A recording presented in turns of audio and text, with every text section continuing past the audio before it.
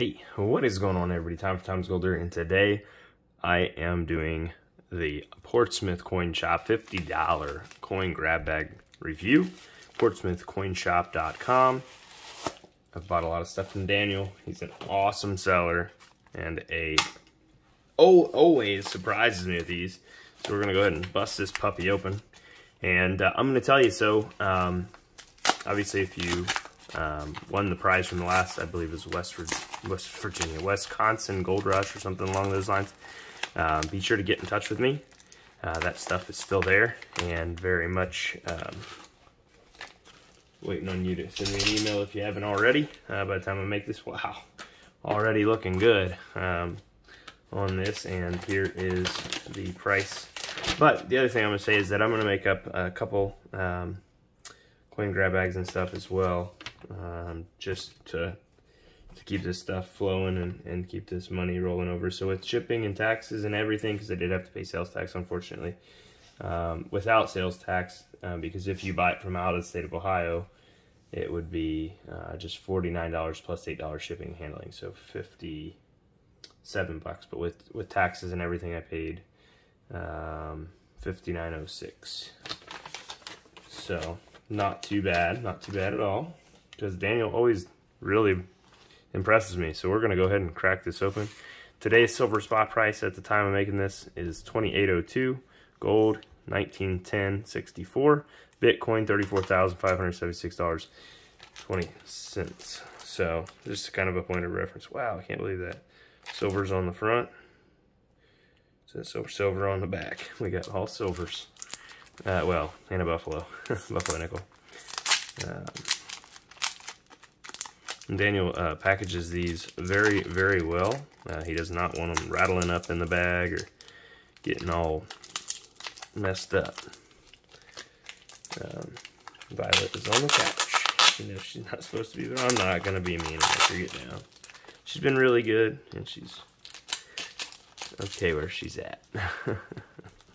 Alright, so I truly do hope all of you, I'm posting this probably the day before Memorial Day, and I hope all of you take time to consider all the freedoms that we have because of the people who no longer do.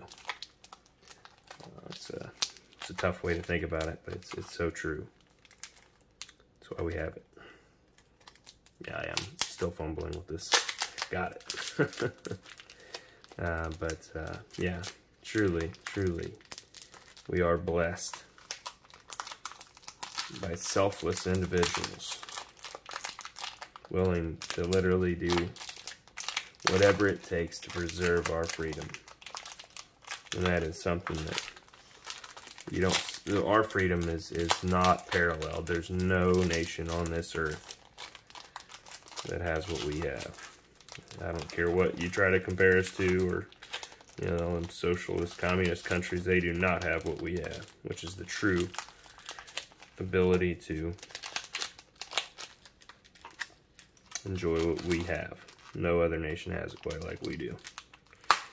And if you think there's anything better out there, I suggest you go run to it, because I would disagree. Not saying that our friends across the pond or anywhere else have it bad. I'm just saying I think we got it the best. But I might be slightly, you know,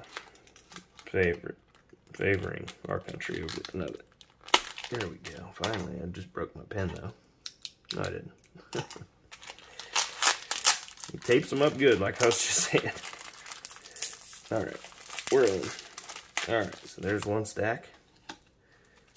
And here's the other. I've got the trusty coin book, but also I have my old Samsung Galaxy phone over here so that I can use the Googles if need be. And this is just going to be a straightforward, straight through video. It might be a little on the rushed through side because I'm just going to flip them, guesstimate, and go. But I'm going to write them down as I go. 1948. Daniel calls that $8. I am going to agree with him. 1948, $8.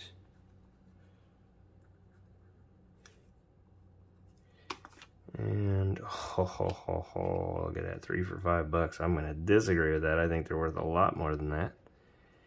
We got 1903, 1905, and 1901. Of course, none of these are gonna have a mint mark because they didn't have one in that period of time. So 1901, 1903, and a 1905. 3 weeks, or 3 Indian heads. I'm going to say they're going to be worth $7 to $10 if I sold them on eBay, but I'm not going to. Alright, so we have 1901, 1903, 1905, kind of common dates probably, yeah. So I'm going to say there's, yeah, I'm going to call it $8 for the 3. He said 5, I say 8. Already doing better. Keeping, oh, are you kidding me? Look at that right there. That's a Walking Liberty $half. Let's go to this side. Boom. We got some foreigns. Oh, are you serious? That's a 90% silver. That's a 1964 90% silver. He says 13. I will say 13 too. Because silver's 20.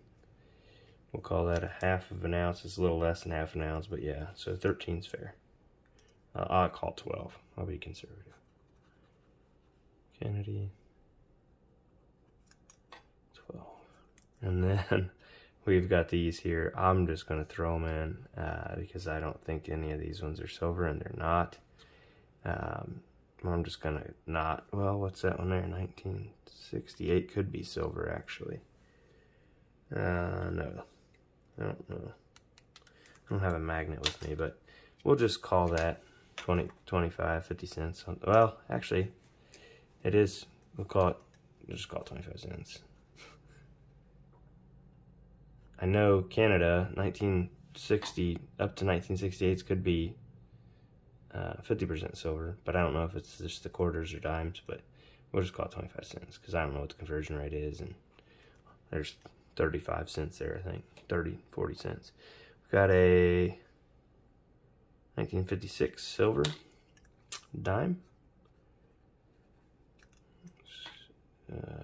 Hamilton, no, yeah, Roosevelt. And call it, I guess, 250. I don't think it's quite there, but yeah, if we're calling it 25 an ounce, that's what it would be. Oh, uncirculated 1968. I wonder if that's got a no S. And then it's stapled to, or stuck to, stapled to a 1956 D. So for the two of them, I'm going to say 50 cents. 2 unk wheat cents. Well, one, no, not 2 wheat cents. 1 unk wheat cent and 1968. We'll call it, yeah, 25 cents. I'm being a little critical, I'm sure. $2 on that. That's a war nickel. 2. Yeah, I mean, 16, 28, 31, 35. We're already at $35, and this right here is probably going to hit us at $50. So, doing what I should do is do this. Boom. 1930 S, or let's see, 1930 S, I think. Buffalo. Wait a minute. On the front side of 1930 F. F is the, okay, so that's not nothing. That's not nothing. That sounded correct, yeah. So this is 1930. Yeah, $1.25, and I think it's probably better than that, so we'll just call it what he put on it. We'll call it $1. And we got 1934, good date, no mint mark, and 1934, not war, Buffalo. think we're gonna be at the same value there. Yeah, go with the buck. That's what he had on it. We got ourselves a 1943 Merc, $3.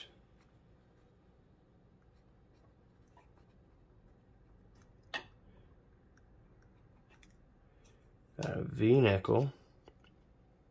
Oh, 1891. Wow. Wow, he put a buck on that. 1891 V-nickel. That's cool.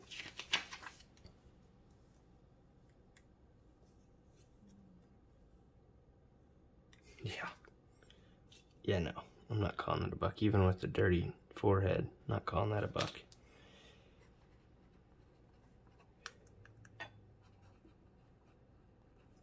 Liberty head nickel, technical term, but I'm gonna call it $4. I mean, it says 7 in the book, but 4. So he called that 13. 1941 Walker.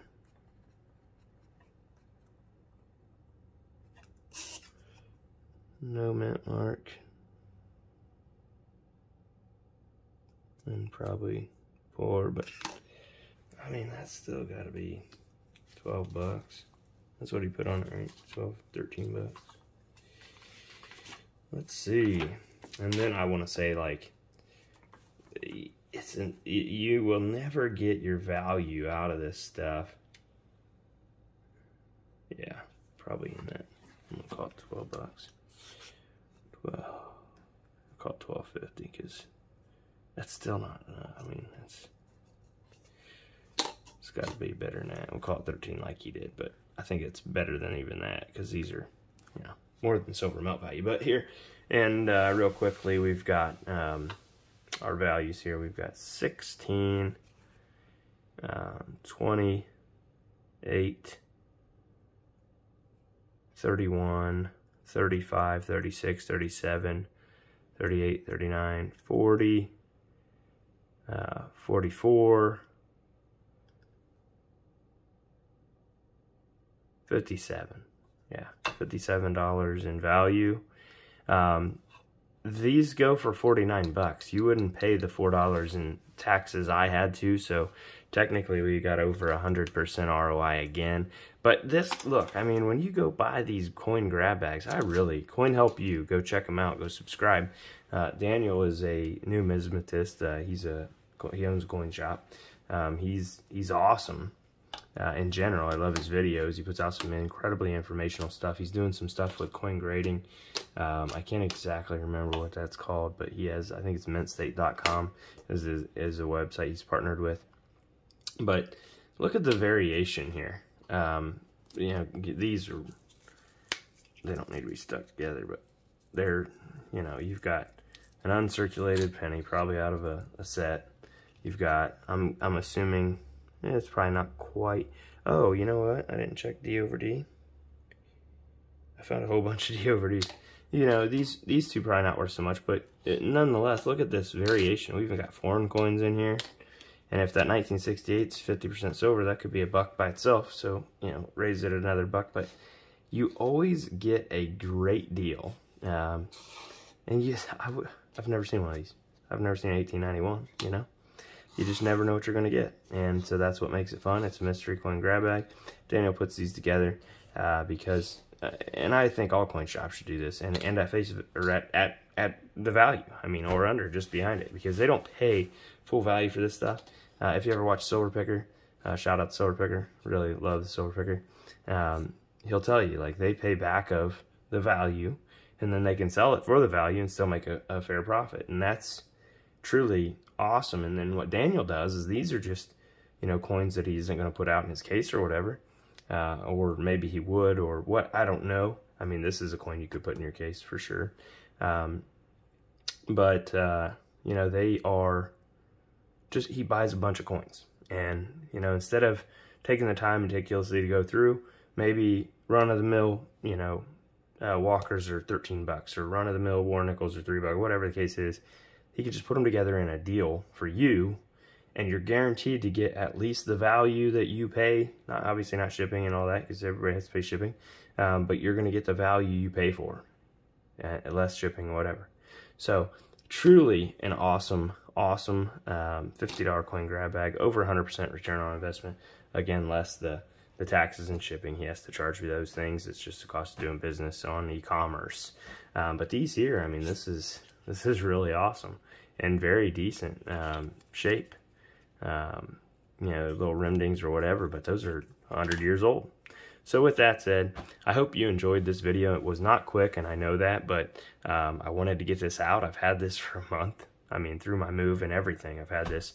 And I am going to throw up a couple coin grab bags, probably in the description below. You can send me an email or PayPal me, or no, just email me if you want them. They're going to probably be about 25 bucks, or I don't know yet, but actually scrap that. I'll just do something else. I'll figure something out. I just need to keep shuffling through stuff so I can keep buying more stuff. But I have Montana Prospector, and then I have a really awesome box from a friend of mine, a subscriber and patron and all those things that I need to get through. And they're always awesome when he sends them. So, he or whoever it might be, mysterious sender. But with that, real quick, I guess I'll show off one of my things that I got from Daniel. And this is something that I proudly display right here in my new apartment. Being, you know, what time of year it is and everything is just awesome. Oh, look at that coin. Super cool. Good luck. God bless. And I'll see y'all in the next one.